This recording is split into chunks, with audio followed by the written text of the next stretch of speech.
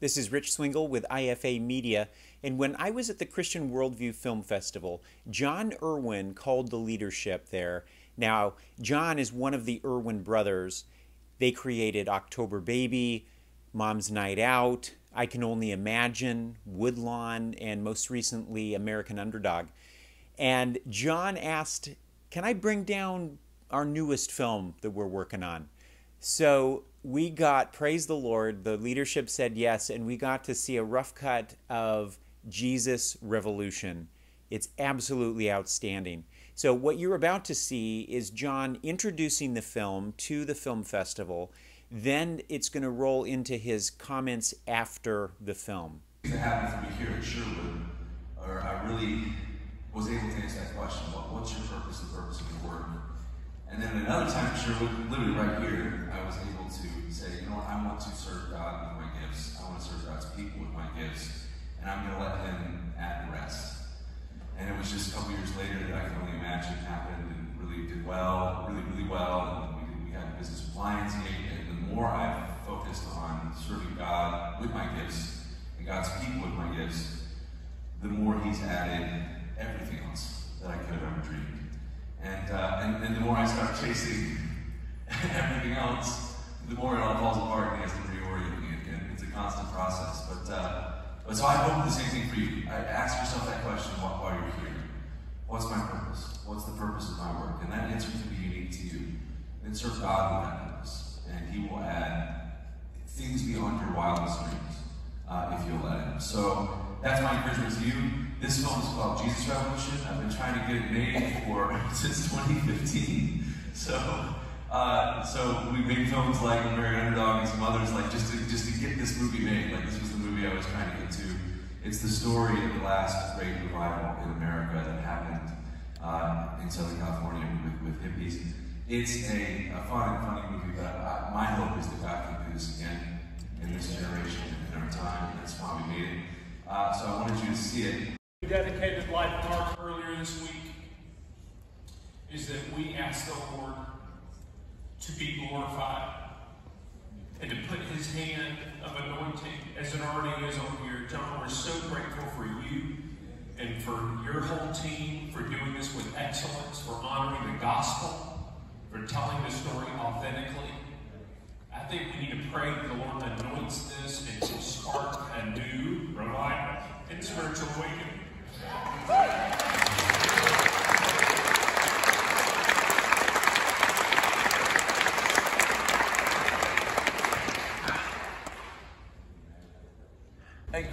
Incredible first audience. This will always be the first audience I saw the film. You guys.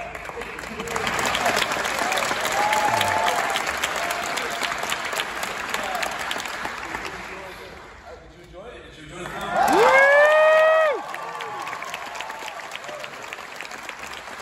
We're still working it out, so yes, I think your feedback. But I also heard that I've never heard of people being baptized at the film festival before. Does that happen here? Yeah! I can't wait to share what Jon said next. But I have to because it includes some spoilers. But I did want you to hear Jon's prayer requests, and then you're going to see Stephen Kendrick lead Jon to the place where they had prayed for him before I Can Only Imagine, he and his brother Andrew. And then Phillip Telfer, who founded the Christian Worldview Film Festival and continues to be its director, is going to pray over Jon and over this wonderful film. I think God can revive a generation. To everybody that's young in this room, I think God can work through you in ways that He has not done before. And we are the generation that actually has a shot because of technology to get the gospel to the whole world. So I like the idea of taking on a spirit of, when Jesus says to Peter, on this rock I build my church, the gates of hell will not prevail against it. A gate's not a weapon. Nobody's going to throw a gate at you. Gates are meant to be stormed. We're supposed to play offense, and we're supposed to invade. So I think that, I hope, my prayer is that God will revive us, that God will do this again. I think He can. And that this generation, you guys, when Jesus says, take the gospel of the whole world to His disciples, maybe 1,400 some odd years or more before this continent even was discovered, So if you think of the distance medley relay of Christianity, finally, we actually shot at this.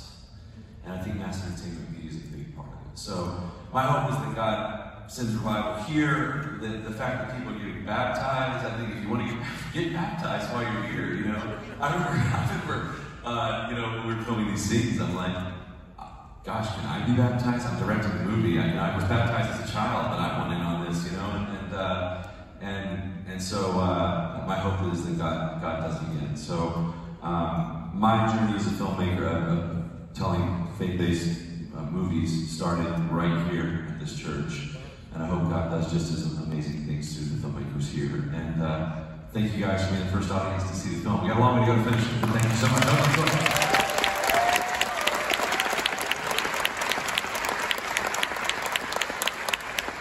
This is the right place. This is a praying, holy room. As I started off this week saying this is holy ground. 2 weeks ago, 56 people baptized here. Most, I think, ever in this church on an individual Sunday. This week, the Lord hijacked our agenda, and there were 15 people that were baptized here this week. Woo! These are people that are showing up to learn about how to operate camera and lighting, and the Lord has an encounter with them. So, just as you have just heard the gospel, if you have never given your life to Jesus Christ, or you have done that but want to be baptized, come and let me know afterwards, and we can arrange for you to be baptized today, okay, later on this afternoon. Now let me say this. We talked about stacking holiness earlier this week.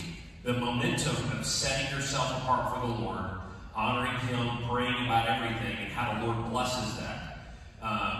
We prayed over LifeMark this week, our little $4 million non-SAG, non-union movie that the Lord told us to make.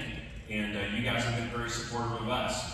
We've got a SAG $14 million Lionsgate distributed movie that Jon has produced. And it's about something that the Lord has done in the past. He had Greg Laurie on set, and we're sharing the gospel, stacking holiness, and we've encountered that this morning.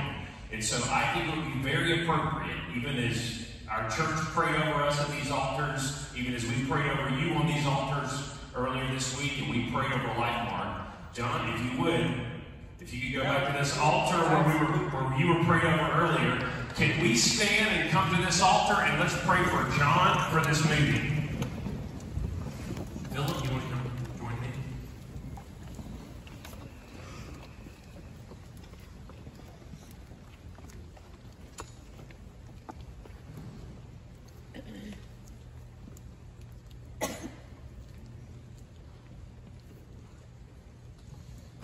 Lord, we are so grateful for the people that you have entrusted with the gifts and talents for your kingdom.